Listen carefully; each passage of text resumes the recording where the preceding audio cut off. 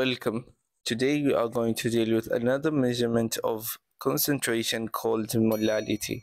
Molality can be found by taking the moles of solutes divided by the kilograms of solvent. Let's take this question for example.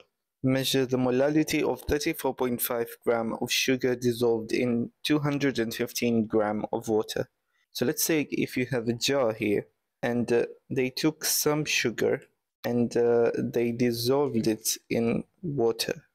Now the water is given as 215 gram and the sugar is given as 34.5 gram of sugar.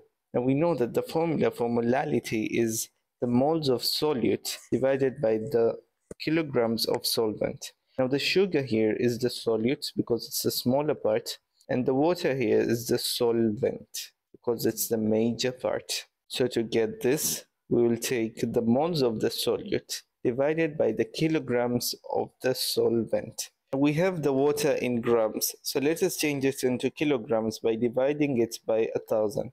This will give us 0.215 kilogram.